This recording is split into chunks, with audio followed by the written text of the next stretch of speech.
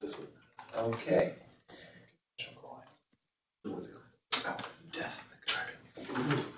So, welcome everybody again to another community weekly update on the 15th of February. So, I think to start off today, we'll, same agenda, we'll do some demo items. Because we have an upcoming release, we'll talk quickly about the state of that release. And then I think there were some items maybe that were brought up in the community Slack, some open discussion that we had that was going to be pretty interesting. So we'll do kind of save some time at the end, do open floor, and if there are any open questions about those kind of conversations or topics, like we can cover those. And to start off, though, I think we have Mr. Lewis, who has a demo that he wanted to present. So we'll turn it over to you, Lewis. Yeah, well, I have a little demo about Magento. We have added package source file support. So if you want, I can share my screen. One moment, share screen. This one. Now you should be able to see Magento, right? Yep. So a little introduction. I'm Lewis. I work at Experience here in the Netherlands, and we acknowledged in Magento 1 that we always wanted to generate modules because else you're writing the same code over and over again. So Magento was born in 2016 and currently still developing on it. And one cool feature that we added is source package file support for 2.3 because of PWA Studio. So if you switch to 2.3, you will have the opportunity to use save and download package files. There are 2 points you can already use, 2 snippets, that is components and GraphQL. For example, for a product image carousel in PWA, we have to add a custom component like a carousel. You can select a style type as CSS or CSS. The reason I have added that is that Jordan is working with SCSS, my colleague, but in default it's always CSS. So then it generates the folder structure. I have added, in this case, also vendor and module structure, actually kind of like Magento module structure. So you have also a vendor opportunity within your components. I know that's currently not the way components are added to the team, but I think that if you're going to install third-party components, you need to have like a reference of the vendor. But that's just my opinion. So it generates the code for you. What does it? It adds the default classes, which you need with the CSS files, and of course the basic index file. This one can be downloaded separately from the module, because if you have also a Magento module related to this component, you want to download it to your Magento installation, to your app code. But in this case, you want to edit the package files for your Vinia concept, and then you almost have like the same download functionality. The difference is that there is a type specified, so it makes a difference between the module and the package files. Which is also supported is the GraphQL endpoint. I've already demonstrated that earlier, the Magento part in the GraphQL meeting, but now it also adds an example query you can implement within your Vinia concept. So in the queries, it already sets an example query for you, with the given input you've put in the parameters. A question from James Zatlin came forward is that, okay, that's cool, but what if you have front-enders who only develop through PWA? Then you need to give them like a console command which is used for npm. Magento already gives the opportunity to do it through the command line, but that is written in Python, and you have to install some packages so you can eventually use it. So what I've been working on, but I'm also having a meeting next week, I think next week, with James himself and some of his colleagues, is the following. If I switch screen now, 1 second. How do I do this?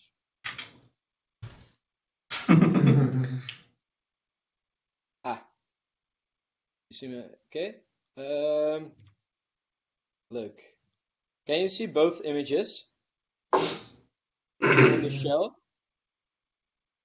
Or you see just one? Just one. We just see one. We see the command line.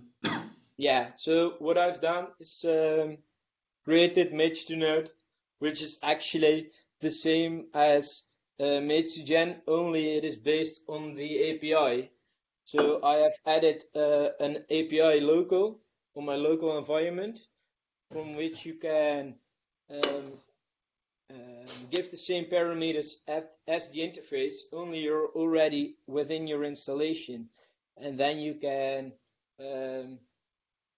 then you get an identifier back from which you can download. But of course, maybe in the future, it's like it's already directly how do you say it? Installing it within your PWA. But that is something that is work in progress. This is just proof of concept, and we'll be later talking about that with James Zatlin. This is the other screenshot where you see, okay, these are the snippets which are already available, from which you can currently only use 2 for PWA. But that's it shortly. Are there any questions?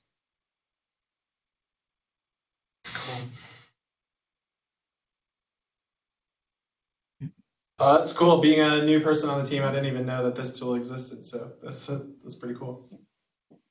This is James. I'm sorry, I'm troubleshooting some deployment stuff, so I need all the internet I can get and my videos off. But Lewis, this is fantastic. Yeah. Thank you guys for waiting on me, and thank you, Lewis. We did speak about this. I was at Adobe Tech Summit at the time, and we haven't set up that meeting, but I will today. Okay. So just for context, for those of you who haven't done Magento modular extension development, Mage2Gen is a really popular, really beloved tool, and it's a scaffolding generator with the graphical user interface you saw.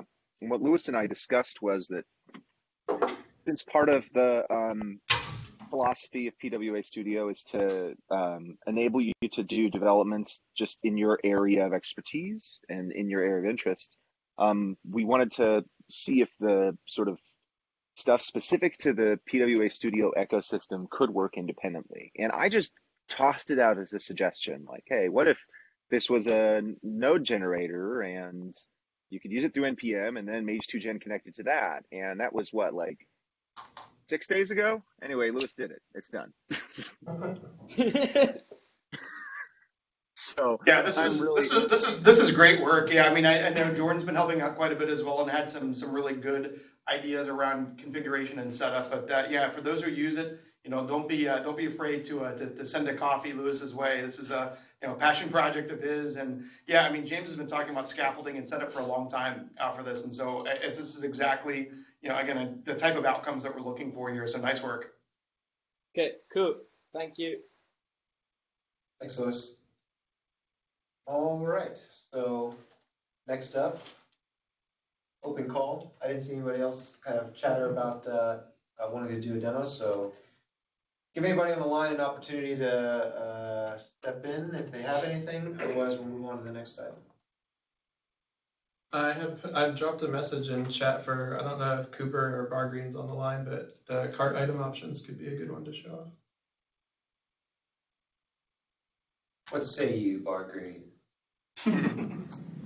Well, I don't have a demo prepared or anything, but I guess I could use the now deployment, right? Well, that's funny you should say that. Well, maybe we'll wait until the next meeting. All right. So you probably can. The one that's aliased to VeniaPWA.com is still mid deploy, kind of troubleshooting why the last one didn't work, but you can deploy it if you have an open pull request, or even if you have a closed pull request and you can fetch that individual deployment URL, that'll probably work. Yep. Okay. Do you think that's better left for the next one? We can hold off. If you don't have a demo prepared, let's just hold off for the next meeting then. Yeah, I didn't mean to put you on the spot there either. Yeah, blame Andy. It was really good work. Also, it's very peak JavaScript that your conference room is named undefined. Yeah. Is that what our conference is? I think so. So quickly then, we'll talk about the upcoming release. Share my screen. Click here to start sharing screen. So on our board, you can see the items that are currently up. We had plans of delivering a release yesterday. There were a few items that we wanted to get across the line. On the board, you can see those items that are still in progress and that are still in the review and QA column that are tagged for 2.0 release. Pending moving those items across the board, we're targeting early next week to get the release out. I don't know if, James, you have anything else to say to speak to with the release, but in terms of the details of it or preview of it, but that is kind of the state that we're in for 2.0 release. Well, I can certainly say that I worked super hard. We all worked super hard yesterday to try and get a release going that day, but we have a quality standard, so I was pretty bummed that we didn't have just those final bits slotted in. I feel like the early next week deadline will allow us to have a system that not only gives you all of the good UX in the base scenarios that we've all been working towards, just little stuff that everyone's contributing, being smoothly and quickly folded in over the last couple of weeks has improved that already dramatically. But it should also give those users who aren't on Macs, who are running in virtual machines, who are running in Linux environments, a smoother installation and dev experience. Kind of the last item on the list. The nature of the release, we also have been discussing this, I think is still somewhat unclear because this is Magento, and Magento's chiefly great at making the Magento product, whose releases are, fanfares. This product is, I think that the way you can think of this is that this release is our private guarantee to the developer community that we're going to begin following semantic versioning with our changes. And that means specifically that once 2.0.0 comes out, that means that any additional API changes, if they're additive, will result in 2.1.0. If they're breaking, it will be 3.0.0. So our major versioning, we're not sentimental about it. We make breaking changes so that you can keep doing cool new things. That will mean PWA Studio 4 and 5 and 6 in short order. And so we are still working on a plan or on a sort of an agreement for what versions, major and minor, we will try to support or accept bug fixes for all at the same time. And so we still need to get that completely settled, but this is a community project and we want sort of community input and understanding about it.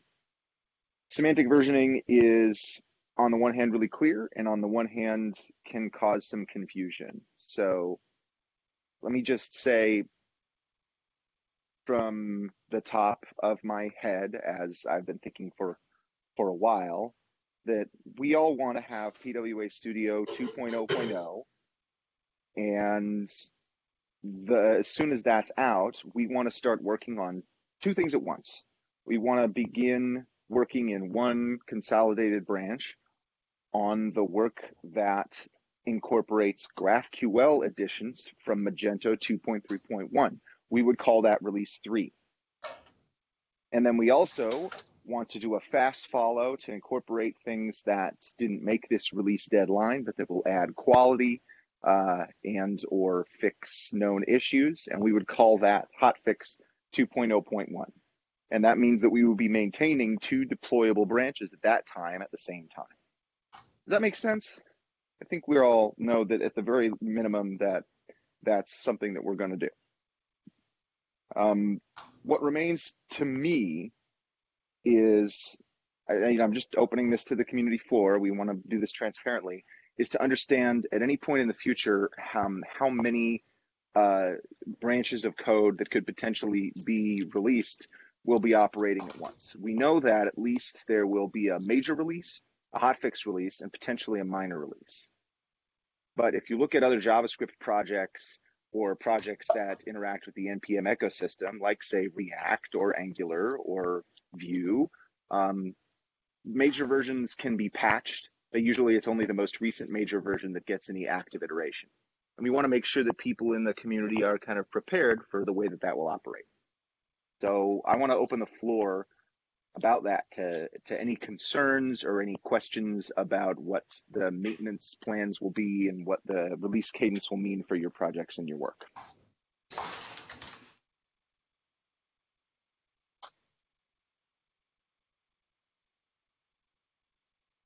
That is to say, I guess, what would people worry about with our release? What are people's first burning questions about the release, how it's going to operate? I think if I were one of you guys, I would ask, how is the support between Magento 2.3 versions and PWA Studio versions going to work? There's a good question. I can pretend one of you guys asked that, right? So the answer is fairly simple.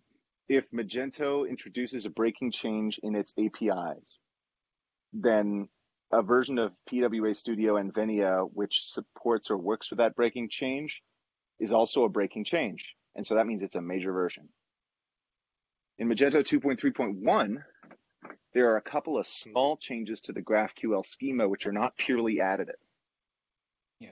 An example that a lot of us have already experienced is in the category specification. There is a small underscore image property that in the 2.3.0 schema is a string, and that would be the URL of the image.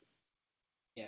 And due to some improvements in metadata, the 2.3.1 and latest versions of Magento Master, that GraphQL schema has changed so that small underscore image is now its own complex type. It's an object with a string property for path.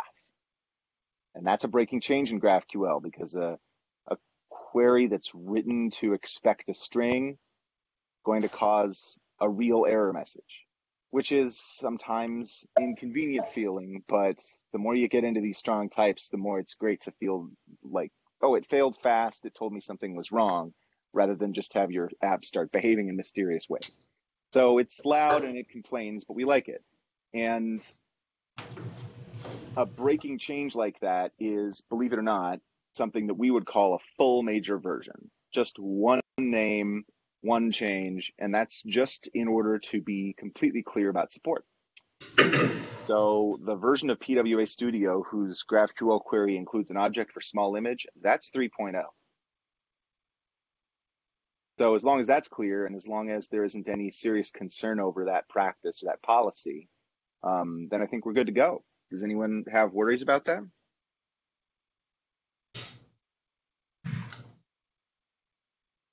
I don't know that I have a worry as much as a question about why that would only be a patch version for the GraphQL project, but a major version for us.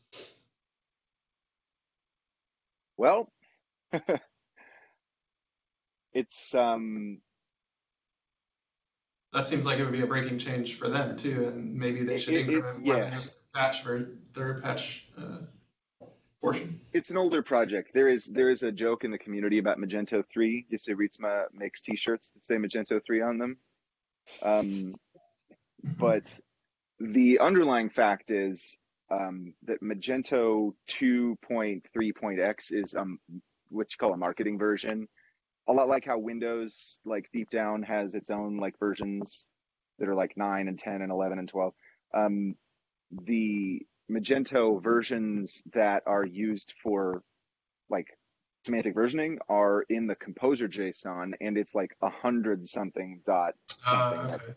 So those are Okay. the real Magento versions. And when we actually declare or describe rules, we want to add, for instance, site info schema information so that when the project builds against a Magento instance, that it queries the Magento instance for that compatibility. It would be asking for that version. Gotcha.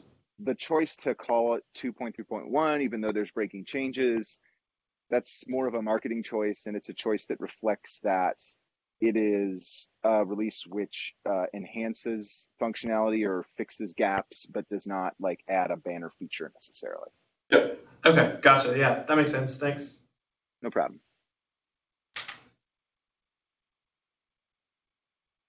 One question about versioning. Does it, how do you say, the main version of the module which provides the GraphQL endpoint, does that one go up, or is that also like a bug fixing number, like the 2.3.1? Or is that going to be like 2.4.0? If I take a look at the module version number. Well, first of all, let me say a big caveat that I am not probably the biggest expert on the way that Magento modules and GraphQL extensions are versioned, even on this call. But I can tell you that the way that our GraphQL system is set up, there is an underlying GraphQL module that provides the functionality. And then individual modules such as catalog and cart use that new functionality to extend and describe additions to the GraphQL schema. So if there is a change across the board to the way GraphQL functions, like for instance, if it adds a feature or fixes a bug in the parsing of syntax, then that will be a revision of the GraphQL module itself, Magento GraphQL. But the change in the small image property, for instance, is a version change in the catalog module. Yeah, understandable. Thank you.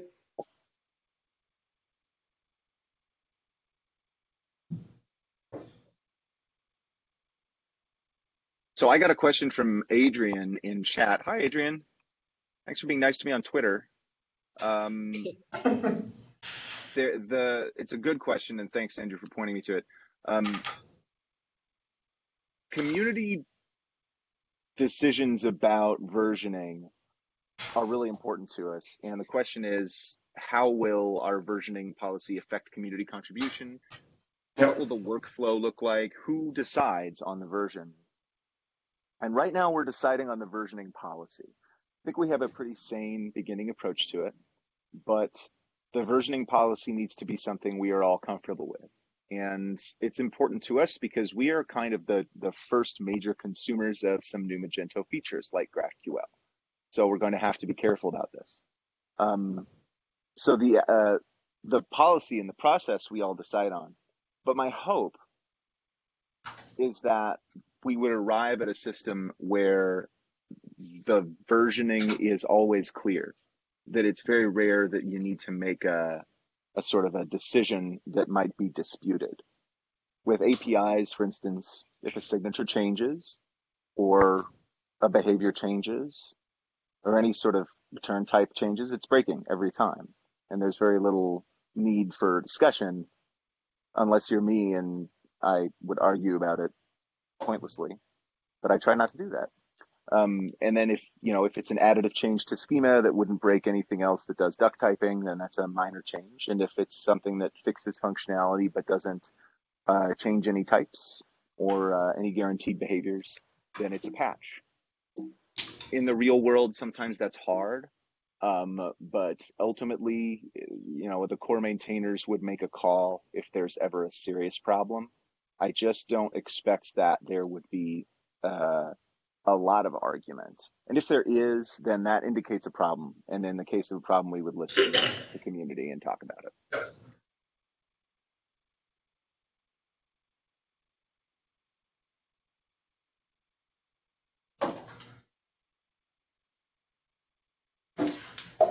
What else we got? More questions? Adrian says he's always nice on Twitter. All right, well, now I feel less special. Thank you.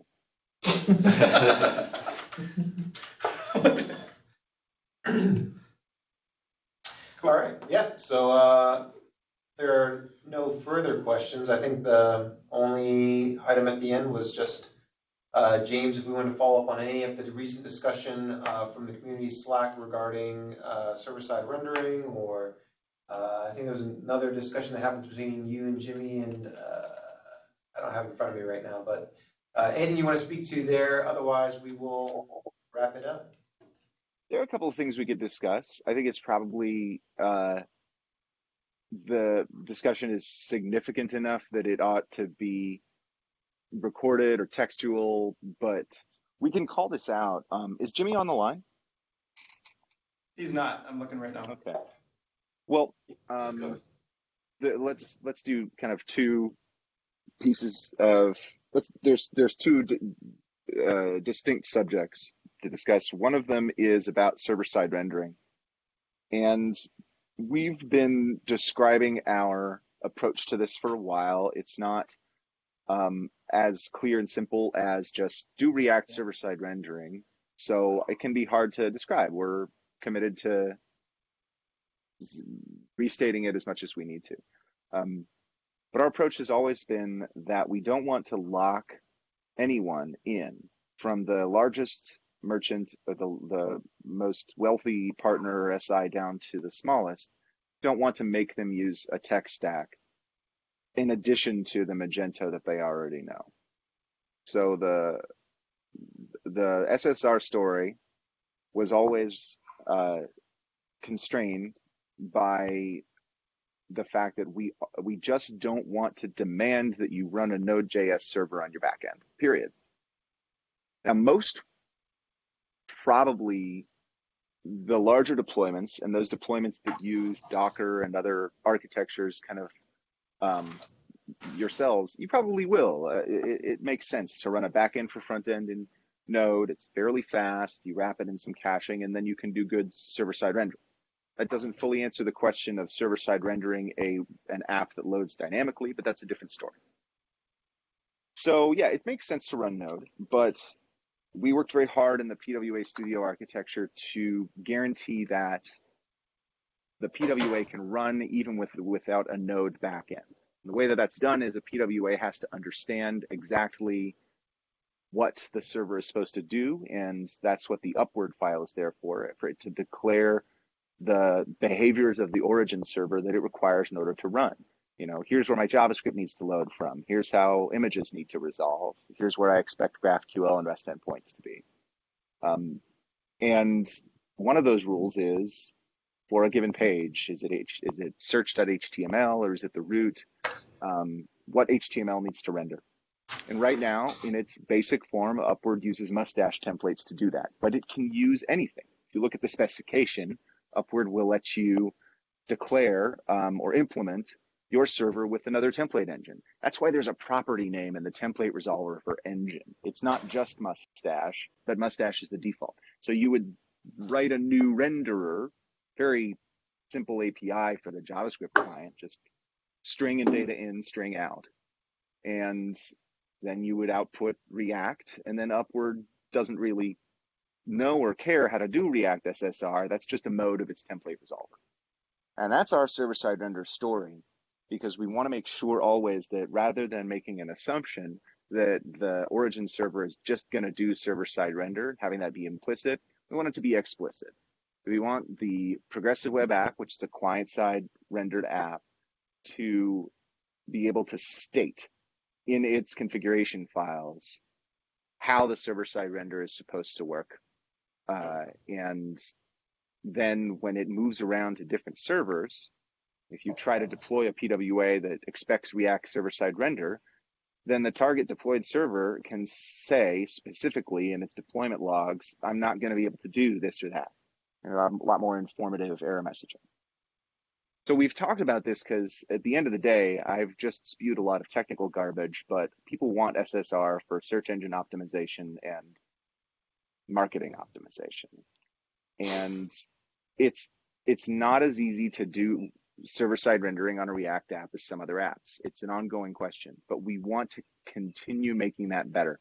We have some early ideas about pre-rendering a lot of your landing pages, which is something that projects like Gatsby.js do. The React team is going to add better server-side rendering for the asynchronous systems that we use for progressive load, like React Suspense and dynamic imports. So I think we have no rule against adding the React SSR systems inside the Venia concept, but we don't want them to be absolutely required. We would call it, say, a progressive enhancement. And that's our policy, that's our story with server-side render. It's open to review, it's open to discussion and challenge, as always, and we've gotten some interesting challenges about it. But we're committed to making sure that this whole technology stack is available for all. So that's the SSR thing, and that's just kind of my 5 minutes on it. And the other question is about GraphQL queries. Where Hey, James, before you move on to that, can I ask a question? Dave Usselton. Oh, sure. Hey, Dave. Hey, so real briefly, or if this is a side conversation, tell me if it's a side conversation. What do you think server-side rendering offers as advantages over client-side rendering for marketing? So when I say marketing, I'm talking about the term SMO, social marketing, social media. Okay. So SEO and SMO are dependent on the outer systems that are doing the inspection. Like that's why everyone's always doing this criminology and like guessing whether Google is really rendering your whole page and are they doing it and is Yandex doing it? You know, so for SEO, it's like, let's just make sure that this page tells Google or whoever else is the authority on its relevance, like what it has in it, you know, metadata schema, this is a product, it can be bought. And that's a moving target. But obviously you need to do some manner of server-side render, and the recommendations from Google and everyone else keep changing. Yay. But then SMO, like for marketing, is another slightly simpler subject. When you take a link from a store and you paste it into Slack or Facebook or an iMessage, then the link in these modern systems, it hydrates, it comes alive, and it has a media, it has a little like media object with the picture of the product and then the title and maybe the beginning of the description, and if you're lucky, some actions to take. So that's the media object concept in social media that's in Facebook, for instance, relies on Open Graph. And that also, I mean, those systems definitely don't hydrate your whole page. That's just Slack is looking at the HTML. So that's another reason to have enough SSR to populate those objects. So it is mostly social media marketing that you're talking about when you say that. Yeah, which is, now I'm not in the business, but as I understand it today, most marketing. Yeah, okay. So we'll leave as you know, I have my nose way in the Adobe stuff too, so maybe we'll take that offline to talk about that, how it impacts target and things like that, because I think from that perspective, they would want to see it be server side, right? Yeah, and I'm being cheeky about most marketing. Yeah, I mean, SEO and SMO is like, it's the phrase that we use to roll up our general obligation for many reasons to do server-side rendering of the entity that the page represents. Okay, cool. Thanks, Ben. Sorry to disrupt. Yeah, no problem. No problem. I guess the other thing is GraphQL queries, for which I wish Jimmy was here because he's the guardian of that idea and that best practice. But I understand it and I can represent his point of view. So we have GraphQL queries in separate files in our project, though not all of them. There are still files that can include GraphQL queries constructed inline via the GQL tag. And it's easy to think that it's good to encapsulate. It's good to have them be separate files. It allows for code reuse. And that is indeed our thinking. Upward can read GraphQL files. So when they're separate files, you can use the same get product detail query in Upward to resolve and preload the data that the product's root component page also needs. So you can do server side and client side load through the same code path, and that's nice. That's code reuse.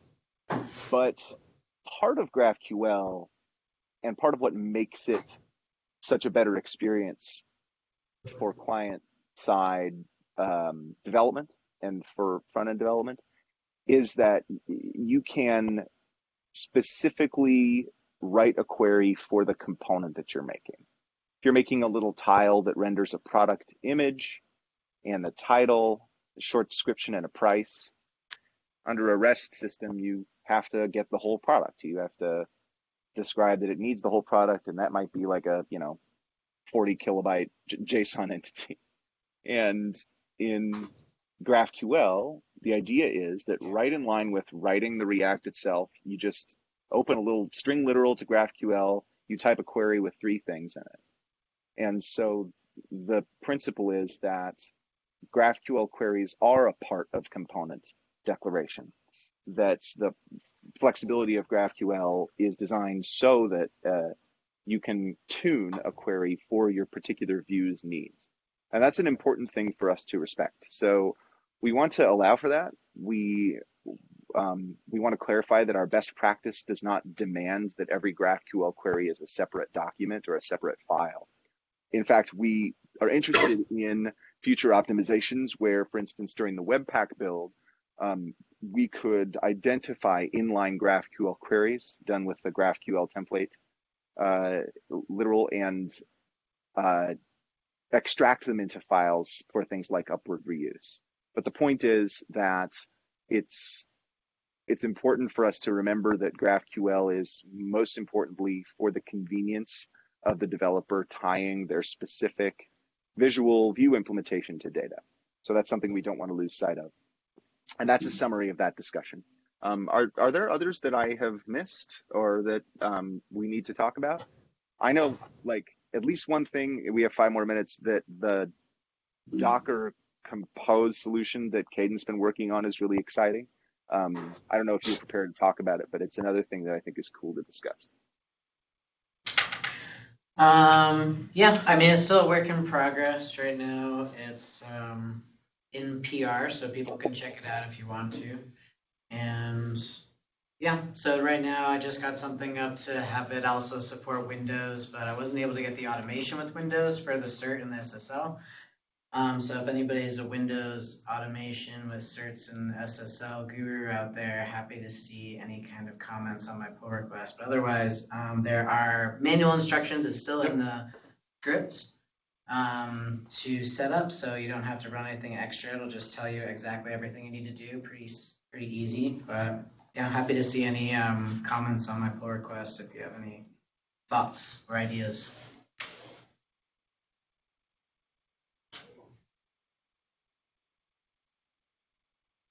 All right.